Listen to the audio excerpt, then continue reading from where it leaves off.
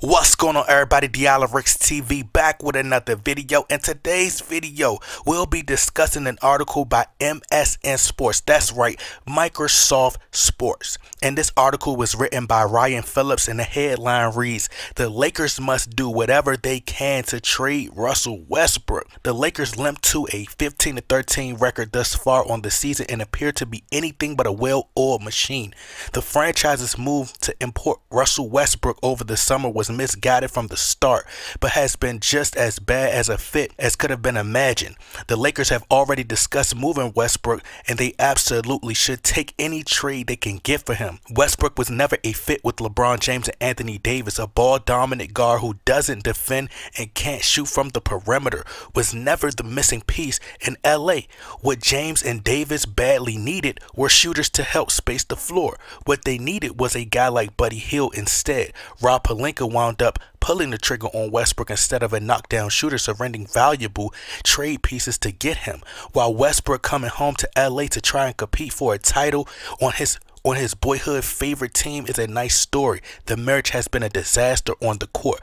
Westbrook has been horrendous defensively, and while he's put up some decent counting stats, he isn't helping the team win games. He's second in the NBA in turnovers, averaging 4.6 per game, and his PER of 16.29 is the worst since his rookie season. In short, this is an outright disaster. The Lakers will face significant obstacles moving Westbrook. He's making $44.2 million this season and holds a player option for $47 million for his 2022-2023 campaign. He's absolutely going to opt in to his final year of his contract. Who is going to eat Westbrook his $47 million deal for the next season when he's a declining player now? If the Lakers find a taker for Westbrook, they should absolutely unload him as fast as possible. This roster just doesn't work as constructed. At this point, LA should just try to take any lifeline it can blow the AD LeBron Russ trio up. So if you guys would like to read this full article, the link is in the description box. So first things first, this is so unfair to Westbrook. You know, they are blaming everybody. They're blaming Rob Pelinka. They're blaming every single person except for LeBron James. Russell Westbrook doesn't deserve all of the blame. While I agree he is a proven nightmare and can build an entire 50 apartment complex with all those bricks he shoots, under the right system, coaching, and putting the right pieces around him, it's been proven in history, i.e., OKC Thunder 2012 NBA Finals, he's capable of being a great player. He needs to be controlled because he can sometimes get out of control. He needs someone that can rein him back in. He needs the right coach that he could trust. But I seen this coming before the trade even happened. Before y'all LeBron James fanboys run in with y'all swords and y'all night outfits trying to attack me. We need to address the root of the problem, okay? It's like a doctor that's trying to cure a disease. We need to get to the root and the problem of the situation, which is, how did Russell Westbrook get here in the first place, okay?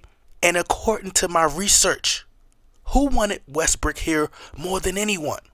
LeBron James. When I just read the article, you see they said Rob Pelinka was supposed to trade for Buddy Hield. They were supposed to put shooters. They was initially supposed to put shooters around LeBron James in the first place. But LeBron James, they had a convention. They all sat down. They all talked. Right? Remember reports that they sat down and had this convention and they spoke about how they wanted to sit down with Westbrook and they wanted to be like brothers and they all wanted to sit together at the table of brotherhood and figure this thing out to win a championship, people. The Lakers general manager LeBron James pushed so hard to get Russell Westbrook here. Case in point, if you work at a job and you lobby for a friend to come work there, the friend uses you as a reference. You were instrumental in getting that person the job. You put that word in for that friend. If things don't go well and they embarrass you, then whose fault is that? Yours. It's your fault. It's your fault because remember, according to you guys, LeBron James has the highest IQ in basketball, right? LeBron James memorizes every team's plays. He memorizes every team's schemes before he plays them, right? He knows Westbrook's style of play. He knows that Westbrook's style is very much similar to his. He knows that Westbrook is a turnover machine. Okay, now you guys remember a guy by the name of Chris Broussard, a sports analyst who was religiously known for being on ESPN and being a LeBron James lover. Y'all remember him, right? The man who says LeBron James named the funniest. LeBron. Y'all know that guy, LeBron, right? He always say LeBron. We need to do a compilation of all the videos that he's done, and we just going to have him saying LeBron. Okay?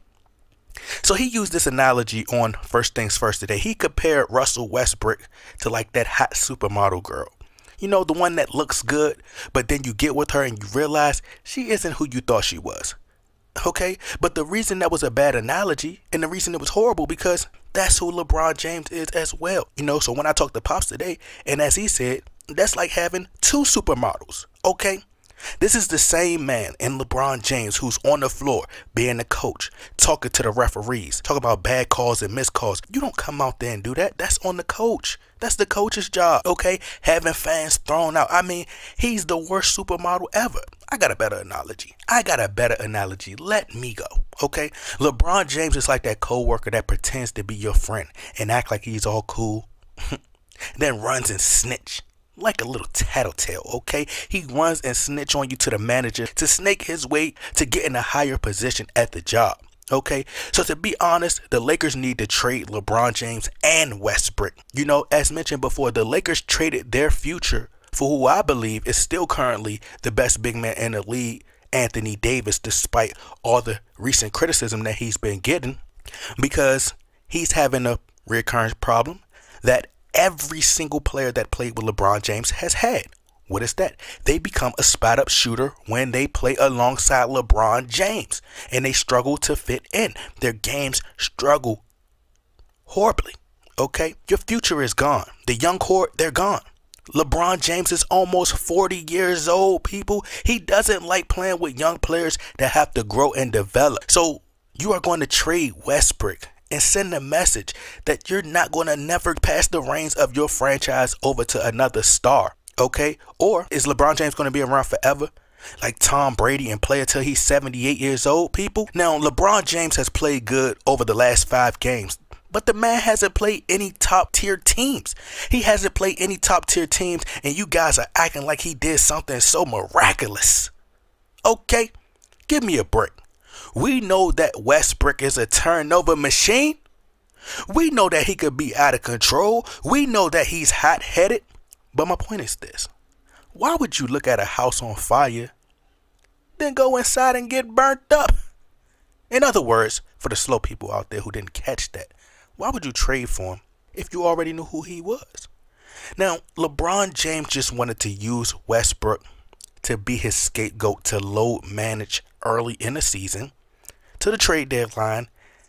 Then, as we are now where we are approaching the trade deadline, all the trade rumors will start to spiral out of control. And then he could trade Westbrook and then get in playoff mode. But this will all backfire horribly, okay? Because LeBron James is old. It's time to move on, okay? They need to trade LeBron James, trade Westbrook, build around your centerpiece, Anthony Davis, pass the torch to him, and win. But anyway, y'all let me know what y'all think. Y'all get a comment, subscribe.